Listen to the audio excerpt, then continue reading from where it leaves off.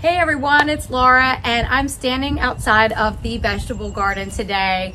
Things are really coming together now and starting to really gel and look like the space that I had envisioned.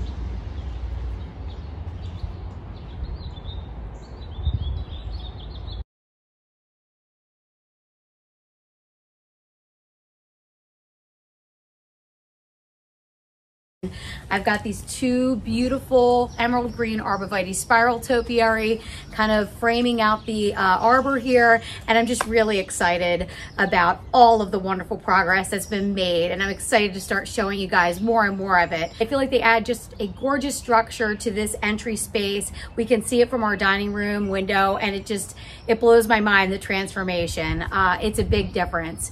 And this was our driveway. Still is. We have two spaces behind the camera here where we could still park, and a couple spaces out front because people do ask me that all the time.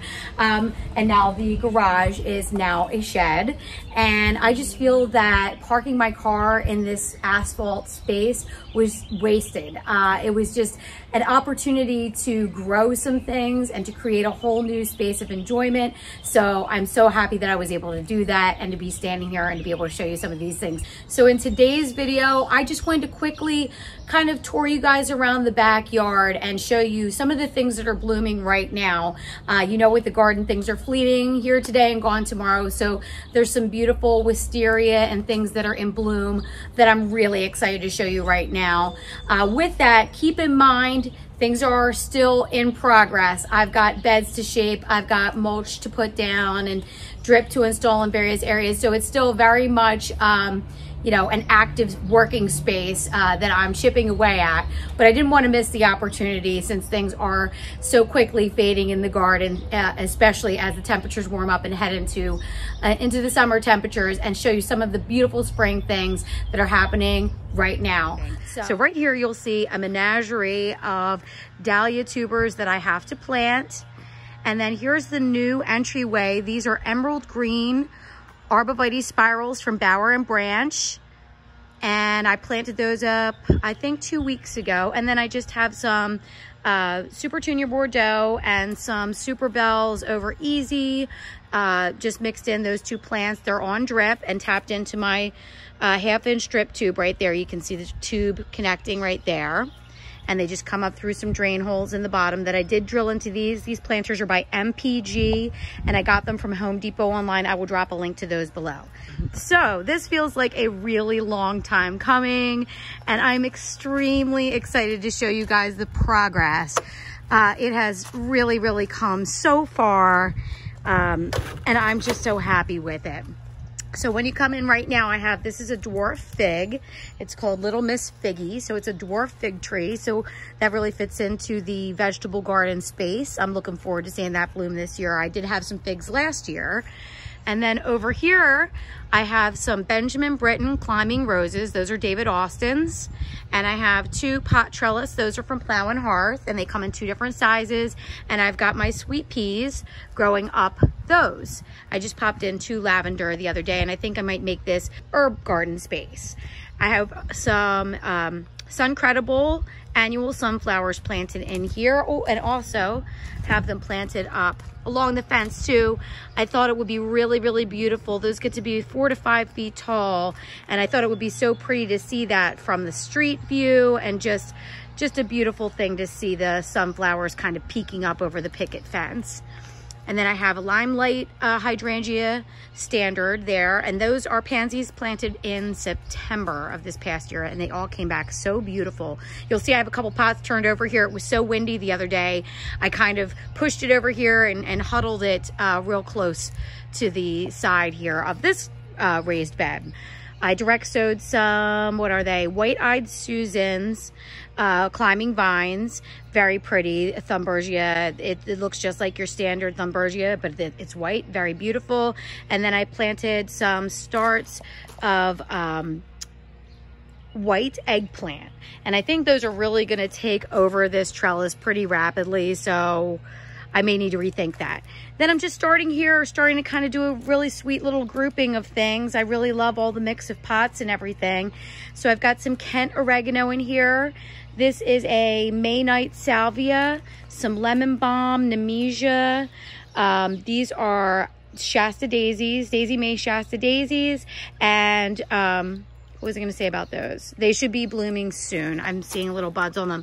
And then a little pot of chives. In here, I'm going to put some sugar and snap peas. I did that last year, and they worked out really, really well. And then turning back around, I've got, in my window box, I did a video planting this one up. It's got the pin cushion flower, scabiosa, Goldilocks, creeping Jenny, which I'm going to have to keep in check because these will get pretty thick and aggressive, so I'm going to prune on those so that they don't take over the whole basket. And I don't like it when they get all long and scraggly and just like heavy and crispy looking, so I'm going to prune on those a bunch. That's an Anna's Magic Ball with the Goldilocks Creeping Jenny, and just some pansies that came back from fall. There's my little bunny, Sir Henry. I picked him up at the Philadelphia Flower Show this past season. And then the benches from Plow and Hearth. This is a snowball viburnum. I've got my obelisks along the fence here, and then in between these, I'm gonna have espalier apples. I'm so excited. Those are being worked on right now by the team over at Bower and Branch, and I am exceptionally excited. There's gonna be 4 varieties, Fuji, a Fuji, a Gala, Honeycrisp, and Macintosh. And so they'll all have different bloom times. And if you guys aren't familiar with what espalier or espalier trees are, they're the kind that are trained and where the branches are against a trellising structure or a wall for support. So they're perfect for tight spaces. You'll see I made a little bed here. And so they'll look just beautiful here and go down the line, 4 of them. I'm very excited about that. You can see in the back there, the shiny cupola. That's gonna be installed next week. So we're gonna have that installed on our roof here. And so my veggie beds are looking really, really nice. I've got everything set up. You can see I have this little teepee trellis that I'm working on to grow some beans. So what this is, I just bought some long bamboo stakes from Lowe's, and then this is a long piece of birch. And I kind of wanted to play off our new birch tree in the back there. So I'm not finished yet. These are actually little, sorry for the shadow, little pieces of willow. I'm repurposing these from a basket that I made in the fall. And I'm kind of just gonna go along. I'm gonna do 2 rows, bundles of the willow branches on each side, and then I'm going to fasten it all together at all the joints with twine, and I think it'll look really rustic and really cottagey, and you know, that English cottage style that I really love. So that's my thought process there. And then I'll plant trailing beans. I've got just for decorative purposes, I planted some hyacinth beans in here. Those are not edible. And then I'll put some on the 2 center. I think I did the hyacinth bean, but on the ends I'll do something edible. I'll do some climbing beans there. And then here is this is dwarf meadow sage. It's called Marcus dwarf meadow sage. I've had these here, oh goodness gracious, I'm gonna say 10 years maybe. Oh, no, not that, a little less than that. But anyhow, I love them. They come back reliably for me every year. You can see how dry the soil is. We need mulch, and to make things look a little tidier pretty soon, because it's looking like a dust ball out here. But you can see they're really thriving and love this location. And then I just picked those up at Lowe's, Sea Thrift, and I just thought the little pink ball flowers with the spiky purple was just so pretty, so I did that down the line. And then I have right here tucked in, I planted, it's a cup and saucer vine. So that's an annual vine, and it is beautiful. I'll flash a photo up so you can see what that looks like, and I've got one on the other side here too. And then I transplanted these from along the back fence. These are the Zephrine Drouin roses, but these are just a lovely like fuchsia pink, and they're thornless. So no thorns on these, which is great. Oh, and I didn't mention, also on either side of this arbor, I planted white Claire Austin climbers. So that'll be going up that arbor. Okay, so then over here, you'll see I added this lovely new, this is the Longwood pineapple. It was designed with Longwood Gardens as the model. So it's their Longwood pineapple. I have a deep love for Longwood Gardens. It's close by to me, and it's a place that I just love to visit, and it's been a long time and I can't wait to get back there. So this is from Campagna International, and I'll drop a link to that below as well. The pedestal was separate. Let's see here. Oh, and then just a little pot here, kind of duplicated the same look. I kind of do a lot of that this year. I'm really matching my containers a lot. And then here is just a crazy mix. So I've got hosta that I borrowed from my parents' house that have come back beautifully, and a bunch of hellebores. I put in a couple boxwood, and then this is a I think it's called Pop Star, Rock and Grow Pop Star sedum. So it's a crazy mix, right? It's sun and shade plants together, but they are all happy here. They've been here a few years in this combination, and I really like the look of the textures together. And this sedum is really pretty. I just love the look of it. It's not one of the more sturdy, upright kind. It is a little more on the floppy kind of trailing side. And sometimes I will come in and stake this one. But just beautiful. My little bird fountain, you guys recognize that, I'm sure. Mostly all of my stone pieces are from Campagna International. I just love their look. And oh, yeah, my little bubbler right there. That's also Campagna International, and kind of meshes that whole look together. I collect these pieces over time, you guys. I've had that for a couple years. I've had this for maybe 7 years, and then I got the new fountain in the back. So some spiral Alberta spruce. I just planted the window boxes up with pink geraniums, and they're called Betty White Bacopa from Monrovia, and it really cracked me up. I bought them because firstly, they're beautiful, and then secondly, I mean, how could you not buy something called Betty White? You know, I'm singing the Golden Girls theme song in my head just looking at it. So they're beautiful. Just a simple, like, that's that country cottage look that I love. I love geraniums. And then I've got some dwarf English boxwood. These have been here for a few years now. I'm kind of letting them bush out a bit before I trim anything. The ones on the sides I got a bit later, so I'm going to wait for them to catch up. I might give these a little bit of a light trim to try and, let the ones on the side catch up a bit. Just a sweet little pot of lemon coral sedum. And then these are some Shadowland Autumn Frost hosta. I got those on sale at Liz last year. Beautiful. Look at the color on these. I mean, it's just stunning, stunning. I'd say that's my favorite hosta. And then these are Primo Wild Rose Heuchera. Absolutely love them. This is Lucky Charm Anemone. That's a fall bloomer, so we won't see anything from that right now. And just a little pot of sage, some ivy, and a little Bordeaux, Supertunia Bordeaux. Oh, and this is a Happy Jack Clematis coming from this pot. Elevated up a little bit there. I'm trying to get a little creative and a little more whimsical this year in the garden.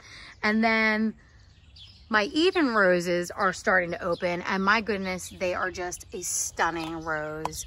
The form of my rose here is not very attractive. I need to work on that a lot. Last year, these got attacked by the sawtooth fly larva very badly. So not right now because they are in bloom and it's going to produce beautiful flowers here, but I am going to work on kind of stripping these canes and getting a better flow and growing pattern going on with these. And then this is a Brother Stefan, beautiful. Actually, you know what? Let me bring you back over here because I have a Brother Stefan in bloom that I think I forgot to show you. I did forget to show you. So I have a Brother Stefan over here trained on the fence, and this has got to be one of the most beautiful colors of clematis I've ever seen. This light lavender. I love these so much.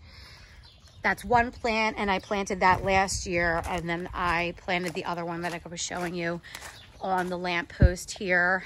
Everything's looking so fresh and bright and green. Oh, I love it. I love it. I love it.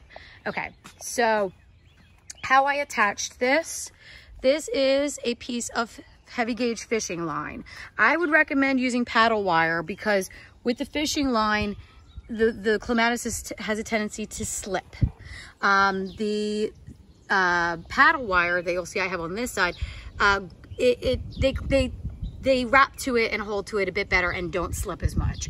I've done this method for years and years. It's dirty up here, but you can see I have a little command hook that I just stuck on here, and that will come off.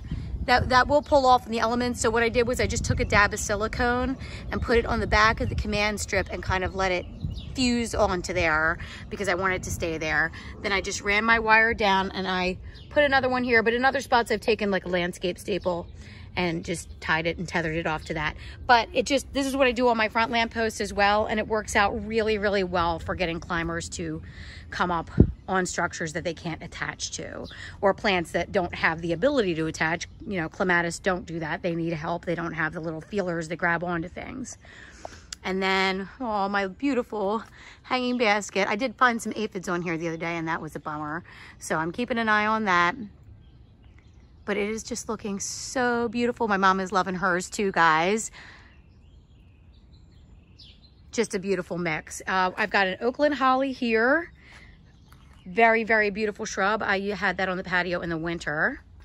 And then here's kind of like a mishmash staging area. I have some plants over here that I'm going to be working into a shade window box that I'm going to be doing real soon.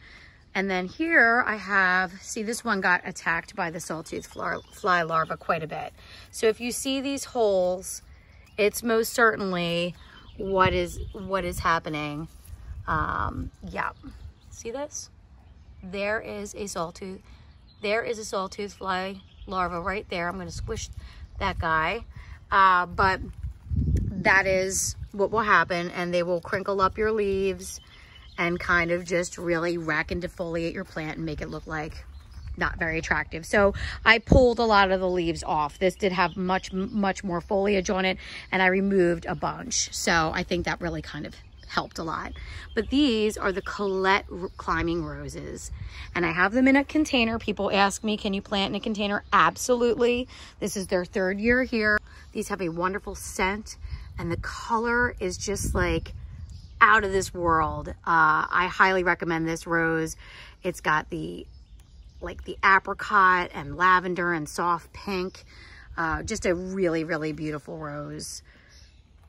So you can see there's an offshoot there. Again, I have my fishing line as a support there. So train it to go that way. And then I'll train this piece to go this way. Little butterfly house. These got nipped in the cold snap we had. Those are Millennium Allium, I believe. Here is it's a little quick fire hydrangea. So a lot of these things aren't in bloom right now. Gold Splash Euonymus that was literally eaten down to a nub this past winter by the bunnies, and it has all flushed back this new growth, and I really love the look of this one, this golden variegated green and yellow, just a nice bright pop of color. I want to rework this whole bed, and this is probably going to end up being my dahlia bed, so you'll be seeing a lot of them in here. And then this is now it's supposed to be a variegated, but I'm noticing it's really losing a lot of its variegation. It's called the Sugar Tip Rose of Sharon, and the flowers are absolutely beautiful, but you can see like it's really losing that variegated look, which is one of the reasons that I got this one. I liked the variegated leaves, and it appears that they're all losing that variegation. These have been here, this is their third year. And back here, Diamond Ball Clematis. These are about to burst open. Look at the big fat buds on these. They are just remarkable looking, and I cannot wait for those to open. I've got those going all down the line here. So train them up the fan trellis and kind of try and get them to grow along the whole fence. This here is a Twilight Purple Crepe Myrtle, and I've got 3 of those going down the fence here. So some yellow iris here, Happy Jack Clematis on the post. I have a peony, I don't know the variety, but that's about to open. some other bearded iris in the back there. That is a, what is it? Hibiscus, but it's a, it's like a tall columnar hibiscus. I can't remember the name. I'll put a name to that, but it gets real tall and has beautiful flowers. This is another hibiscus here that will be huge. This is a pot of blue iris from my mom and dad's house that comes back every year. I just love it. I planted some verbena in the back there, a couple different hydrangeas. That's a bobo. I've got a limelight here, some allium, Wizard of Oz veronica, some gaura. These are some digitalis that I planted. What is the variety here? Sutton's Pam. That one looks a little yellowy. Some gaura, yellow sombrero echinacea, catmint. I believe this is violet spires salvia.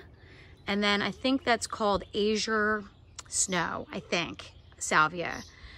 My favorite Pugster Blue, and my very, very favorite. So this is Amethyst Falls Wisteria. This is a non-invasive native wisteria, and it's been here about 8 to 10 years. And it started out as just a little teeny tiny, about 6 inches. And it very rapidly, after about 5 years, was almost exactly how you see it now. And it is just so beautiful. Every now and again, it might sprout out like a little runner, but it's nothing that you can't easily pull. It has not disrupted the structure of this shed. I have cup hooks run all along here with a wire, and that's how I have it attached. And I just think it is the most beautiful sight to see. This variety has tighter clustered flowers. It's just so beautiful, and it's in its absolute prime right now. So I wanted to make sure that I got some good footage of this to show you guys, because it truly is spectacular looking. And if you're thinking of wisteria, I highly recommend this variety. I've had no issues with it and nothing but good things to say. It's just beautiful. And then I have some Sprinter boxwood that I just was bold and trimmed the other day. I'm a little afraid of boxwood, but I'm trying. I think I did an okay job. This one's always been a bit misshapen, so that wasn't from me. That was that way when I purchased it. So I'm kind of trying to get it to fill in those missing parts. And then you'll see I've got 2 little planters on the door here. That's Creeping Jenny and the Super Tunia Bordeaux. I'm kind of trying to really match everything, and then a repeat here. Beautiful new little birdie house. This is from Good Directions, and I'm going to drop a link down to them below because I love their products. They're actually the manufacturers of the cupola that I'm going to have installed. So check them out, you guys. Lots of beautiful bird houses from them. And then I've got my beautiful Williamsburg pineapple fountain from Campagna International. And it is just a joy to have this piece here. We can see it clear through our house, through the windows, and it's just something I'm so excited to have in our garden. I've wanted this fountain for so long and saved up for quite a while, so I'm very excited to have this piece here. And I've underplanted it with some starts of digitalis. That's Camelot White that I grew inside, so we'll see what happens there. They're tiny. I don't have too much hope just because I'm not entirely confident in my sowing skills of seeds yet. So we'll see what happens there. White Night Sweet Alyssum, Pink Cushion Flower, Lamb's Ear. I did mix in a couple Diamond Frost Euphorbia. I wanted to be really silvery and white with the pops of purple. And then a beautiful Bloodgood Japanese Maple from Bower and Branch. You guys might have seen me planting in a video. Some Limelight hydrangeas in the back. I've mixed in Meteor Shower verbena in this space. And along the back here, I've got the emerald green Arborvitae. And those, again, I want to remind you guys, these are from Bower and Branch, and they're the single stem. So they're grown on a single leader. So they're not going to do that traditional flop that you see sometimes with other varieties of Arborvitae, where the branches will splay in the snow and in the, in the ice. So that's not going to happen with these, specially grown to not have that happen, which is why I have them here. Beautiful shrubs. So hoping to have a nice green wall back here. And then I just planted this clematis. This is called Niobe. and it's a beautiful color, the burgundy flowers, and I think it really matches nicely in with the Japanese maple. So I've got some Cleome that I planted here. This is a weeping white spruce. I've had that for about 3 years. And then I've got some Prairie Sun Rudbeckia, which I love. That's my favorite Rudbeckia. And the Meteor Shower Verbena. Because I figure once the clematis is done blooming, these flowers will get tall and kind of shroud that area. That's my thought process anyway. And then I had a few baby gem boxwood from my winter window boxes that I just kind of popped in here to just sort of define the space. You'll see it's still very, very dry. I need to get topsoil, a bit more topsoil in here and do a layer of mulch, but it's really coming along, and we're gonna reshape this whole border and have some stepping stones leading you up to the bench. Now the bench, this one is by Achla, and it is from Gardener's Supply. So I will link to that down below, but definitely check that out. Absolutely love this bench. It's a little bit longer than the ones that I have in front in the vegetable garden, and certainly check that out. I really, really love this bench very much, and kind of centers it. Nice spot to sit. I've already sat here quite a few times looking at the fountain and all the pretty things that are starting to unfold over here. And then you'll notice a couple more topiary. I'm going topiary crazy, guys. So these are the emerald green, and they are teardrop squared, and those are from Bower and Branch. So definitely check out all the topiary there, you guys. Beautiful options. And I've got some hostas. I don't know the variety along the bottom here. And I've got a New Dawn rose that will just grow super long, trained along the top there. And it's all budded up and looking beautiful. Some Sweet Romance lavender in front of Jude the Obscure roses. This is a bloomerang lilac. It's just kind of fizzling out right now, but these do bloom again, just not very prolifically in the summer. They'll shoot out maybe a few blooms here or there, but it smells wonderful, and very delicate purple flowers. I really like that one. Jude the Obscure roses, which are gorgeous, and then some what is it, Sweet Romance lavender. But you can see everything is really starting to come together, and it's been a lot of work. I've been out here every day chipping away as much as I can. This whole border I want to change at some point, but I'm loving the way this corner is looking, and certainly loving the view with the fountain, and the wisteria is just sublime to me. It is like otherworldly. I love the wisteria. It's definitely one of my favorites. I wanted to show you how beautiful the blooms are on this Venus dogwood. They are just huge and beautiful, creamy white. They start out like a chartreuse green, and they are just magnificently beautiful flowers. This is a gorgeous tree. Been here, I've moved it maybe twice, and it did suffer a little bit of shock, but it's just doing so great right now, and just frames the corner of our porch and just looks so beautiful. Absolutely love this tree and those big, beautiful blooms here. So I hope you found this video informative and interesting, and thank you so much for joining me in my garden today.